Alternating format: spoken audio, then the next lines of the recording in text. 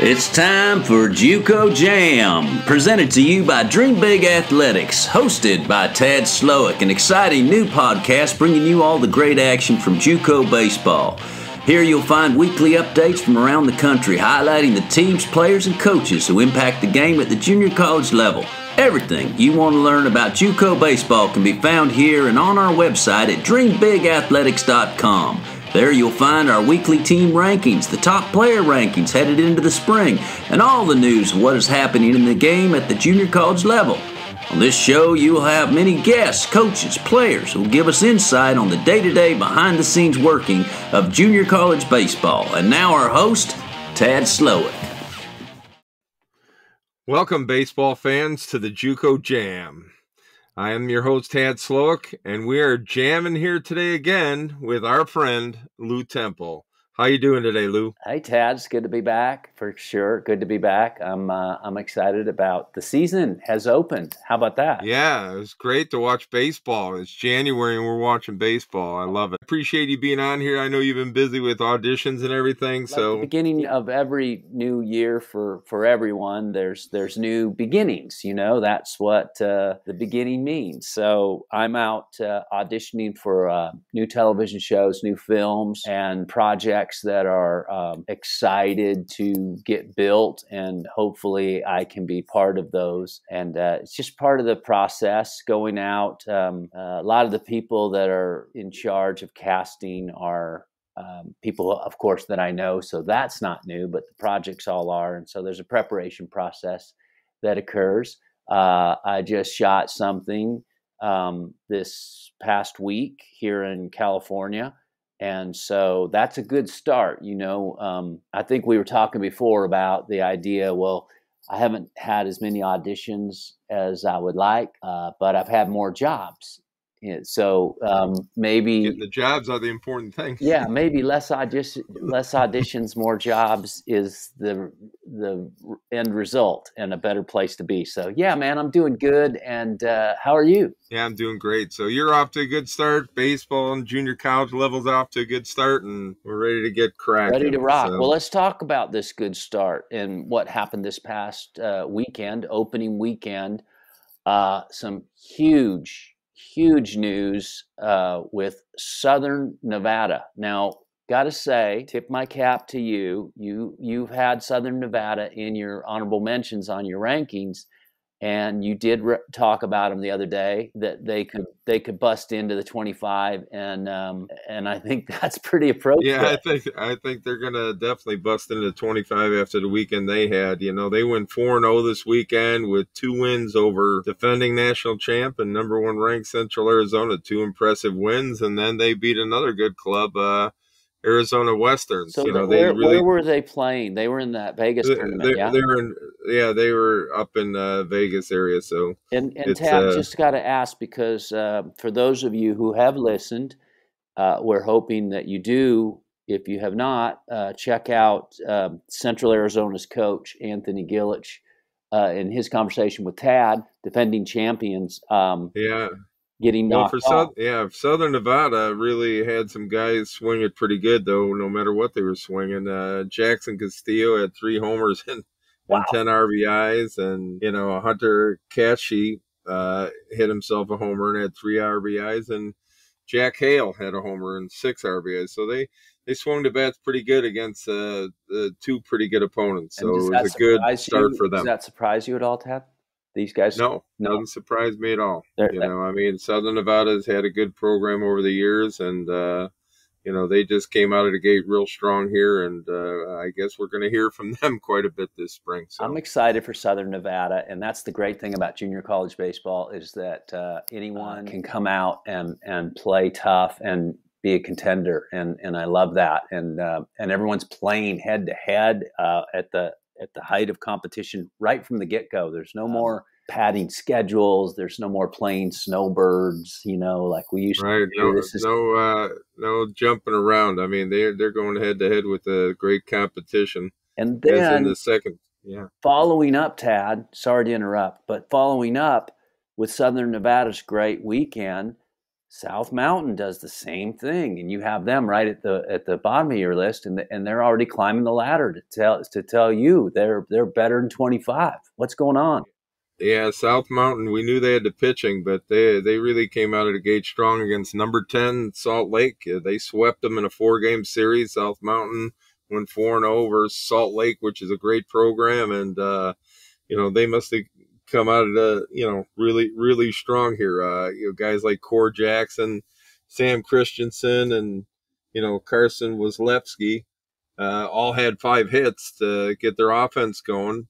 They got home runs from Carter Ritchie and, Kyle Alexander. So they swung the bats real good.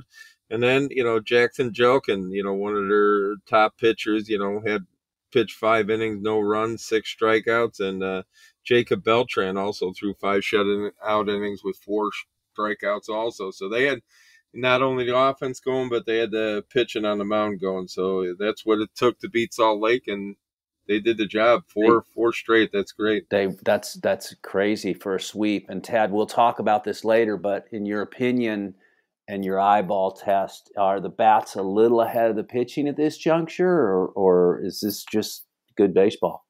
It's just good baseball. It's just the players who are supposed to hit, I guess, are hitting, and pitchers are supposed to pitch are pitching. I mean, there's going to be the old knock off the rust effect on some of this. You can't read everything into it. This doesn't make a season the opening weekend, but, it's better to get off to a good start than a slow start. Right. So, well, you're always catching up. If you get behind, you get swept. But I have a feeling that Salt Lake will rebound and find their stride.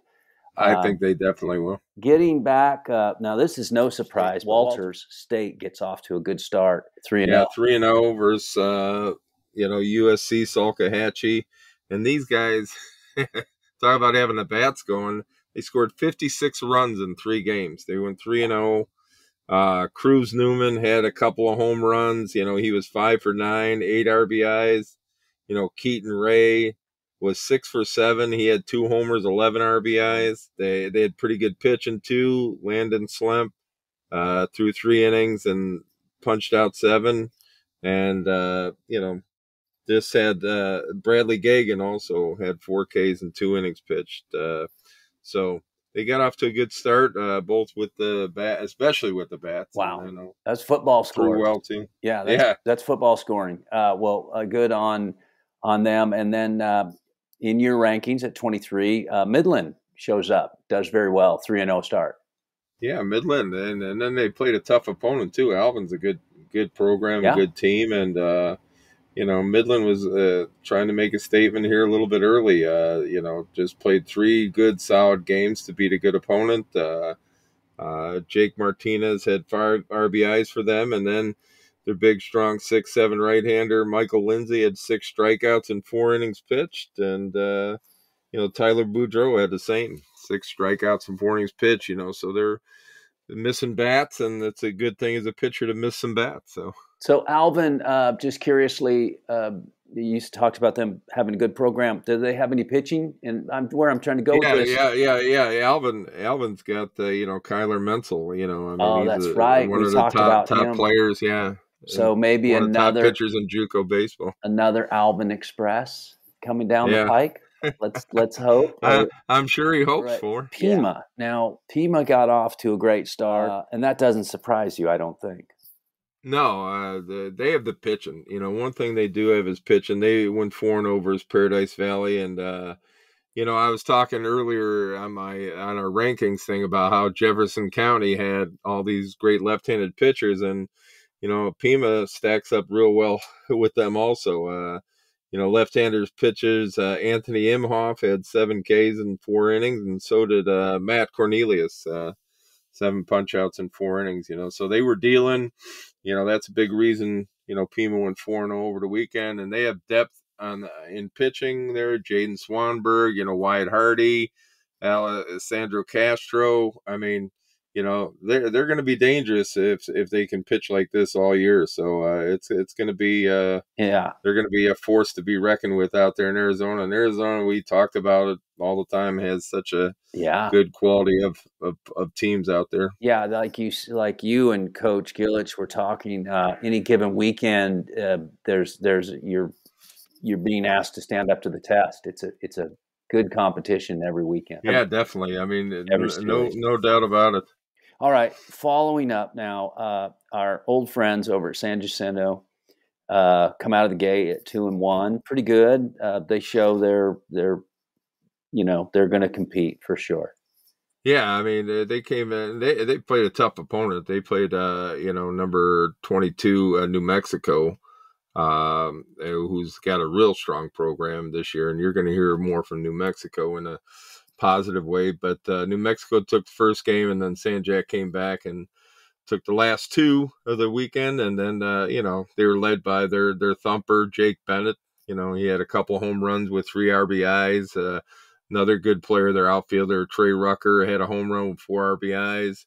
And Armani Sanchez, who I really like, who I think has really matured as a player and is really hopefully going to have a great year for them. It went 7 for 13, had 4 RBIs. He had 3 stolen bases, played great defense.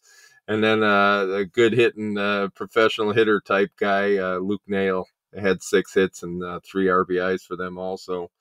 On the mound, Titan Hayes was just, I guess, really, really bringing it this weekend. He was 93 to 97, had 4 strikeouts, and out of the 5 hitters he faced, I mean, it just was a dominant performance, and he came out of the gate real strong, as did Lex Garcia, who had 8 strikeouts in 5 innings, and Cale Lansville also had 5 Ks in 3 innings pitched. So, the guys came out with good stuff, and, they're off and running. So the Texas JCs, in your mind, do they have it similar to Arizona, where they're lining up each weekend pretty tough? Yeah. There's not too many easy weekends down in Texas, Arizona, Florida. I mean, you're not gonna get too many easy games. Yeah, that's for again, sure. in junior college baseball, any given day, somebody can shut you down, and or just open it up and score a bunch of runs. So it's a grind. It's really good baseball. So following up at number 3, we have McLennan, another Texas junior college team. Yeah, McLennan had a tall task, against Navarro. Navarro is always a tough team, great program. They have great tradition over there, and have to play them out of the gate wasn't an easy thing. Navarro took game 1, and then McLennan came back and took 2 games after that to go 2-1 for the weekend. They were led by Tyler Johnson. I mean, he's their player to get there and see all the players, all the at-bats, all the things you want to see, and I'll be honest with you, I'm sure I missed some decent performances by other players that, just couldn't get over and see all the time. And well, you're only one guy up at this point, so we'll cut you some slack that way. And you were able to see Central Florida, however, and they played very well this weekend. Yeah, number 4 ranked team in the country, and these guys are strong. I don't know what they're doing, either recruiting or strength program, but these guys, are put together. I mean, a lot of them look like big leaguers already in their uniform. I mean, these guys are strong guys, who really take their craft seriously. And, obviously that's why they're one of the top teams in the country. They had good weekends from Kane and George, had a couple of home runs. Carson Bain had a home run. And I don't even think they're hitting stride. Obviously it's the first weekend, and I think some of their better hitters, are still getting going. And, if these guys get it all going offensively, I mean, they're going to be pretty scary because they could really throw some good arms at you. And the guy who catches those good arms, I thought did a great job this weekend was Michael Gilliam's catcher. Really could catch and throw. Good, strong, solid kid. He's got a good approach at the plate, and I think he'll have a really good year for them. I really like the way he handled himself behind the plate and handled the pitching staff. But how do you swing the bat?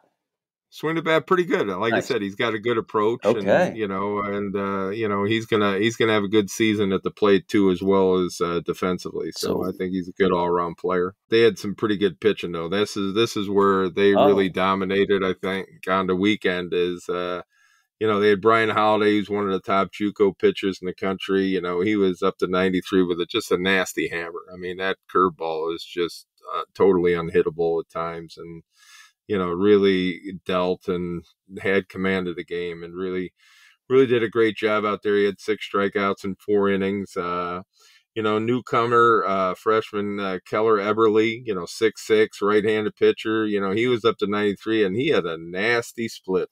Wow. He had a nasty splitter that was just bottoming out, and hitters had a hard time picking it up. The 5 outs he got were all strikeouts. He had 5 strikeouts in an inning and 2/3, and he's going to have dominant stuff. He's a really good looking freshman. Another kid, he's 6'8", is Emmanuel Dooley. He was up to 93 also, really loose and easy. Good athletic, gets it for his guy 6'8", he gets his stuff together real good. And, he had a sharp downer curveball going too, as well as a good fastball, 4 strikeouts in 2 innings also. And, just had good stuff, and had command of the game.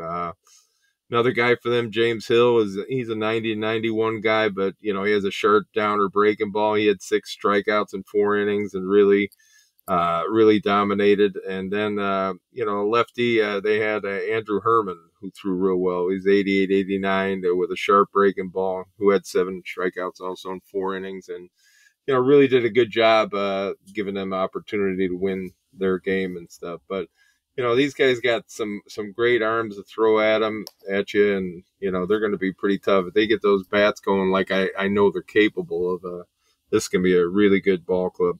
All the mechanics on this pitching staff are pretty tight. They have a decent. I'll tell you what, they hardly walk anybody. They very rarely walk people. So good to hear. With stuff like that and throwing strikes. That is the game. Right. They're doing a great job with their pitchers, the guys who are working with them, and they just are really going to have been effective. Just pounding the strike zone and.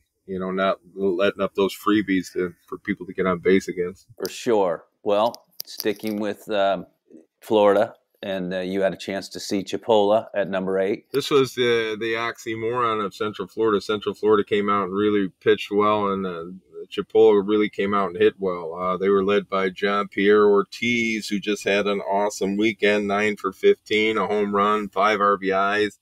And he was also up to 94 on the hill too. So gee whiz, you should quit now. Just shut him down. Wait for the draft.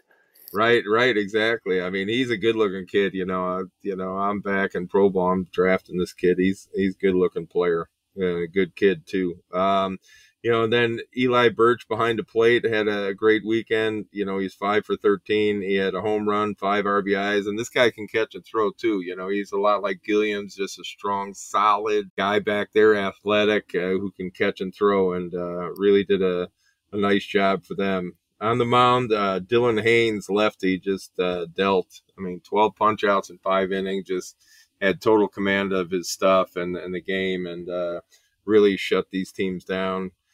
Brogan Napier, another guy who was 90-92, good breaking stuff. And then Treacher Steed came in to close one of the games. He's up to 92 with a good breaking ball. And then their mighty might, their hard thrower Drew Howard, really, came in and brought it. 6 strikeouts in 2 innings, basically struck out everybody. Wow. He got out. So it was a dominant performance. And I'm really interested because I watched your videos that you posted, and of course we appreciate those. And if you haven't seen these, go to Tad's Twitter account. You will be able to see a lot of the players that he's speaking of and in action in the moment. The only downside to the weekend was the chain link fences still at Auburn Hill. They were a little hard to film through. Most stadiums now have those nice nettings where it's easier to do, but the chain link fence could be challenging at times. So Well, we'll have to figure out how to technically get through that. And no surprise, some really good athletes on number 16, Florida Southwestern. Right, and they went 2-2 on the weekend, but they lost number 4 Central Florida and number 8 Chipola in good ball games. I mean, so Yeah. this team's got a lot of talent. If they hit stride, I really think that they're going to be a force to be reckoned with in Florida. I mean, and Florida's always tough competition. They have to play Miami-Dade down there, Indian River, and those schools. But this team is going to be as good as anybody. When they hit stride here. Guy Marty Gare threw for them, mid-90s guy, threw real well, 5 punch-outs and in 3 innings. And, I was really impressed by him with his mechanics. I'd heard people had said in the past that he had trouble throwing strikes, but, he repeated his delivery real well and threw the ball real well. He's got a real good sharp breaking ball, too, to go with it. And, he's just a good-looking prospect, mid-90s guy with good stuff. Next guy is Tyler Kennedy. Yeah. He's a big, strong kid. I think you saw him on the film down there, 92 to 95 with a sharp downer breaking ball. Again, a good athlete who's able to repeat his delivery. Is going to do a good job. Kellen Hoover was 89-91 with a sharp breaking ball. I think he's thrown better in the past. He's just a little slow out of the gate this time, but Hoover's going to be a guy you're going to hear his name quite a bit throughout the season. Adam Dollar, a left-handed pitcher, had a couple punch outs in an inning pitched, and then Haney Hardy struck out all the guys he faced. Had struck out the side in a 1 inning pitch, so he was pretty solid. The guys I liked at the plate, Anthony Westbrook behind the plate, another one of those strong catch and throw catchers, left-handed hitter who could swing the bat, had a couple nice hits, a home run. Joe Gardner and Sergio Rivera also swung the bat real good for them this weekend. They got a couple guys who got off to a slow start. Derek Williams, Ari Samak. Those guys are really good players, good hitters who are going to really, really come on for them as the season goes on. So they should be definitely in good shape. Like you said, this is a very talented team, and look out if they hit stride. Gavin Adams was probably the best pitcher I saw this weekend. Okay. I mean, he was 95 to 98. Fastball just came easy out of his hand, explosive, 84, 86 slider. He's going to Florida State, and, he had 7 punch outs in 3 innings pitched, but just, dominant stuff and just everything you want to see in a pitcher. Florida State's a great opportunity for him to go, but if I'm a pro guy, man, I'm really looking hard at this guy. I mean, up in the draft too. I mean, he's a good-looking kid. Nice. Indian River. He's from Indian River. Indian River also. Where does he pitch? I'm sorry. He's at Indian River. Indian River, yeah. And Indian River also had a couple other good pitchers thrown out there. George De Cardenas, he was 90-91 with a pretty good slider and a plus change. Angelo Smith also was really good. He pitched in relief for 4 innings, was dominant, 90-91 with a sharp breaking ball. He ended up having 4 Ks and no walks, and really, really did a good job for the 4 innings he was in there. Santa Fe got off to a good start too. I think they're in our honorable mention there in the rankings. I mean, they went 3-0. One guy I really very impressed with was Jelani Rogers. I mean, he's center fielder, athlete, can run him down real well, can play center field at the next level. And, he had a couple home runs and 4 RBIs. Strong kid, strong athletic, everything you're looking for, a pro-type guy. Also they had JP Hairholes, he went 6 for 10 with a homer and 7 RBIs for Santa Fe. So they had a good weekend too out of the gate, like I said, being led there by a pretty good athlete, Jelani Rogers. So, I love the fact these kids all played hard. Every team I watched, these kids are just excited to be out playing baseball again, having the game start, not practice anymore. Yep. They got the games. It's for real. And, the intensity, the passion they go about. And, it's just amazing how well prepared these kids are too, physically, and, their coaches do a great job of getting them ready for the ball game. So, first day out, it doesn't make or break a season, but, like we talked about earlier, it's good to get off to a good start. And if you didn't, then, that's baseball, and you got to, right the ship and get it going for the next weekend. Because from now on, there's going to be baseball. So nonstop. All of it. Did you get any good food while you were in Florida, Tad? Not particularly. I mean, the ballpark had your hot dogs and hamburgers venue, so you go Gotcha. pick on that stuff. And there's no really good way to eat anything, when you're doing these tournaments and games, because you're just nonstop ball games, and you're lucky to hit the Wendy's or the McDonald's or something, on your way back to the hotel, and just hit the bed because you're exhausted from the good weather and just being out at the ballpark. So it was a great venue down there in Auburndale. And then were there did some parents travel and come to see their parents are great. Parents really support these teams, and I mean any successful people, you're going to see good parents behind them, good upbringing. So the parents are there, and it was a great atmosphere for baseball. Right. I mean, well, that's important to me because it's important to get you off on the good start. And so that trip gave you good weather, it gave you great baseball, and and your travels are safe and sound. And that brings us to this coming weekend. It's only Monday, but Friday will be here soon. Where are you off to? Oh, we got that big tournament in Panama City. I mean, that's going to be a monster. I mean, talk about good clubs. We got McLennan and San Jack coming over from Texas. You got the really good Wall Stoughton and other good schools from Alabama coming down. You got the good schools in Florida playing there: Chipola, Northwest Florida, State College of Florida. And some of the things I forgot to mention, speaking of State College of Florida, I forgot to mention this Michael Ferret, who's one of our top pitchers and on our list in JUCO baseball. He threw a no-hitter against Northwest Florida his first game out, 7-inning no-hitter, shutout, and really, really threw well, I heard. So I'm looking forward to seeing him and some of the other players.